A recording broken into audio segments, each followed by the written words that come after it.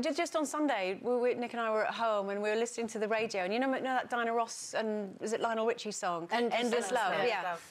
And it came on, and we're in the kitchen, and it was a bit like the Morecambe and Wise sketch, you know, we were sort of doing bits and we went, my love, pass the toast, you know, this sort of thing. And then it goes, my first love, and I went, my third love. And we burst out laughing, and actually it had sort of sparked a conversation, and we both sort of genuinely realised that it doesn't matter that you're not the first. No. You're my now, and you're my future. And actually... Yes. Oh, thank you. The fact that we've got together now, we genuinely don't mind that the other person has a past. Isn't that also